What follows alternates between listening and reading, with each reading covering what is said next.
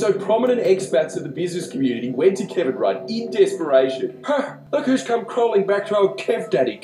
Pretty much saying, hey, I don't know if you know this, Kevin, this might come as a shock to you, but Scott Morrison's incompetent. He completely botched the negotiations. Can you have a chat to the CEO of Pfizer? I'm sure ScoMo has, but things seem to be moving at a snail's pace. Well, it turns out Scott Morrison hadn't. Surprise, surprise. He'd only spoken to the Australian representative of Pfizer. Well, why go to Disney World when we have a perfectly good BHP water park right here? BHP water park. Of course it's in f***ing Perth. BHP water park. Now with our newest ride, the ASIO Experience. Whoop, almost got us. Yep, no, so fantastic. Then Kevin Rudd, really showing up just how incompetent the entire Australian government is, as he mustered all of his superior Foreign Affairs Minister training to pick up the phone. A always, B, C closing, C cucks. Always be closing, cucks. He talked to the CEO of Pfizer. He even tells Scott Morrison that he talked to the CEO of Pfizer. To which ScoMo says, yeah, thanks for doing that, mate. I'm